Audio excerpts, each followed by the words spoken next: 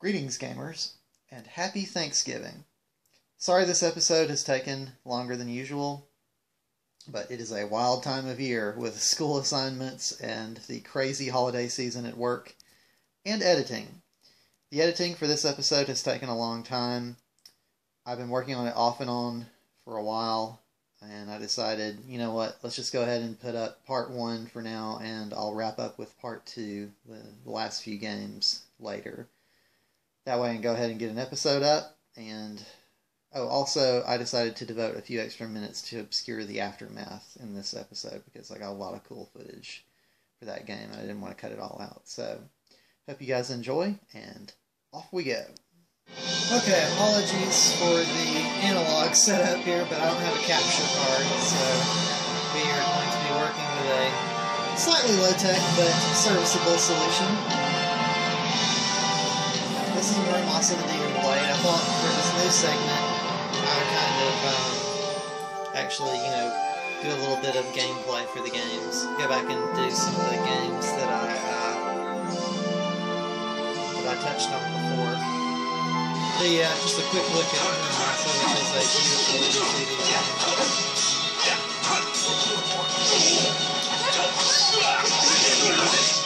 Great 2D artwork. So we already did Monohime, so let's try a little Kasuke. I really like his special secret art. I didn't do the whole thing. I normally did a spin slash, but I guess that's a different one.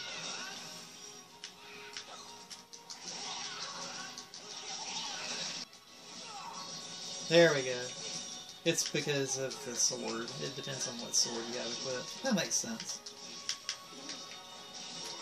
And here is Target Terror. We will press A to begin to make the game happy. As you can see, you have 3 different levels split up into 3 stages each. So, let's rock. Seize the baggage claim. Let's go to the action right now. Gotta love these FMV sequences. And here's the actual gameplay. No. Sorry, my playing's probably going to be a little bad because I'm trying to shoot around the tablet which I'm using for filming, so yeah, I'm probably going to get shot a lot. But, as you can see, the digitized graphics are kind of cheesy, but I actually find them amusing. I think they're quite hilarious.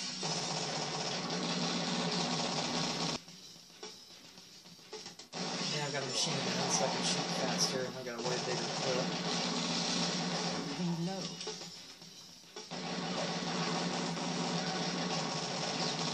Sorry, I can see something red, I have to shoot it.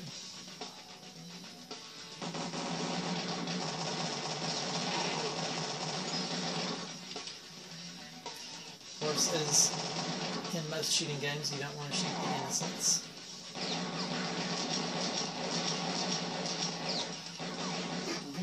I love this scrolling back off the screen. That was great. I'm gonna shoot this little girl. The gun now, which is pretty awesome. Golden Gate level. Whoa, right off the bat, we got some guys with rocket launchers. It's probably also worth noting that this game is actually based on the Target Terror Gold edition of the game, which was an enhanced version in the arcade over the original Target Terror. Grenade launcher, which is a lot of fun.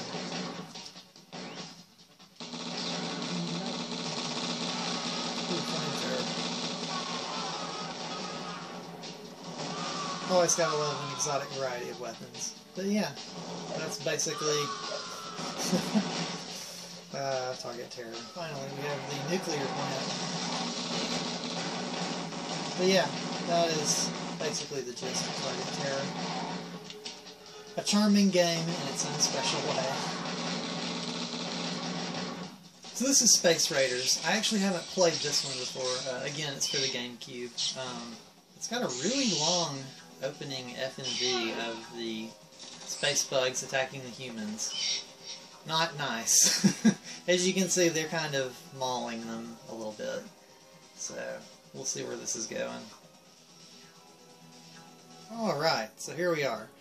Basically what you learn from the introductory FMV is that all three of the main characters lost people that were important to them. So that's kind of the setup for the game.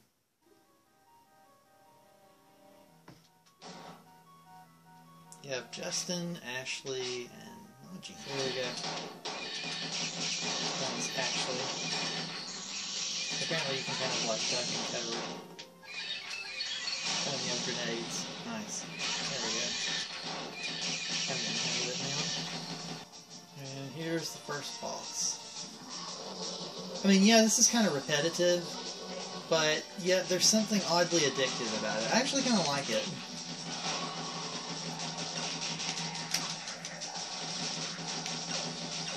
As you can see, now we've wandered into Resident Evil 2.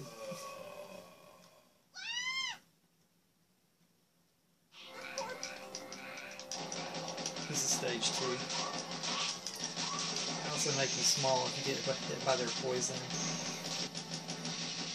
And here's her special move, which is actually pretty neat looking. And here's playing through with Justin. I like his vest. It's the original Space Invaders, which is kind of cool move. Oh, neat. So they all have different specials. That's awesome. Grenades are pretty much the same though. It's the third character, Najee. It's kind of the slowest, but I'm guessing the shocks are probably the strongest. Yeah, I like this. It's actually really growing on me. Having three different characters helps the replay value, although like I said, it is a bit repetitive. You do have to have a fondness for those arcade-style games, but yeah, I'm quite enjoying this actually. This was definitely worth the $5 to pick it up. Glad I added this one to the collection. So here's Obscure the Aftermath. One complaint I do have is that it forced me to dig out a nunchuck. It would not let me use my classic controller, so boo! It's pretty nice. It lets you do drop in, drop out two-player mode though. That's pretty nifty. I always thought that urban legends were fairy tales, but 2 years ago I attended Leafmore High, an old and respected education. So this is how you start the game. And then I guess leave through the door. If you hit the plus button, you can switch back and forth between the characters, which is kind of nice if you're playing single player.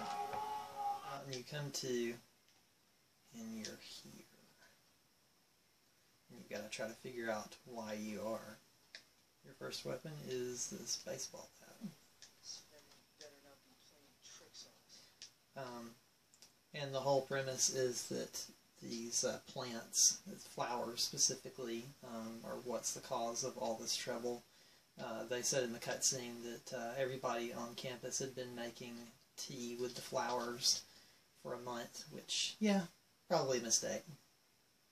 It lets you practice out in this awfully bloody environment here, the swinging of the bat.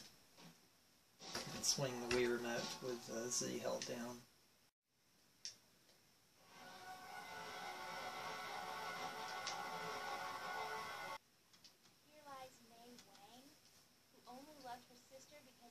Looking in a mirror? Not true. I love her as a person.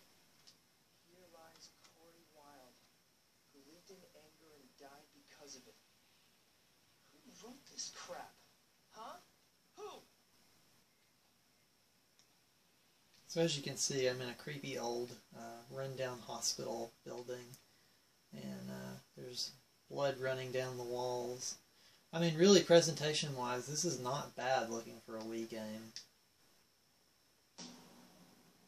They try to do some cool little atmospheric effects like that, too. They all want me. Like that, too. It's actually pretty well done.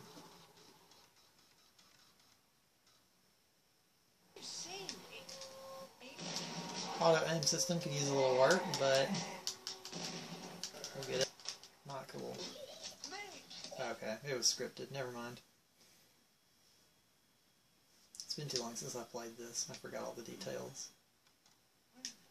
I'm sure there's somewhere I'm supposed to go and do a context-sensitive action. Yeah, there we go.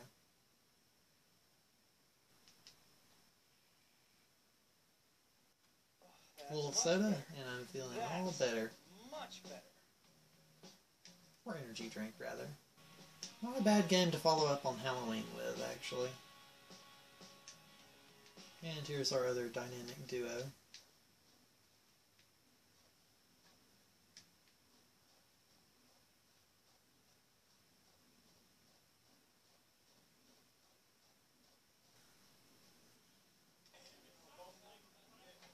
Get lost and take your bimbo with you. Sorry, I don't take orders from people who call my friends bimbos.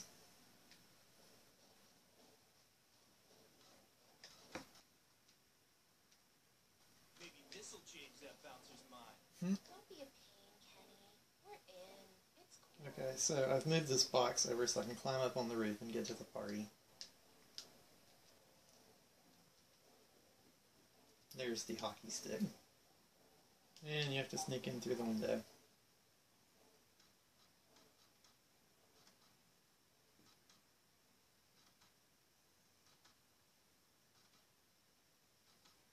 There's the nefarious flowers doing their dirty deeds. And now we're inside. Take the gun in the billiards room. They're killing each other. The gun is in the... This is kind of cool. You have to uncover the code. There's like an engraving on the desk. And let's see if we can get her a weapon too. Alright, that's more like it. 4. Alright, I put in the code on the safe that I got from the desk and got a gun. Very nice.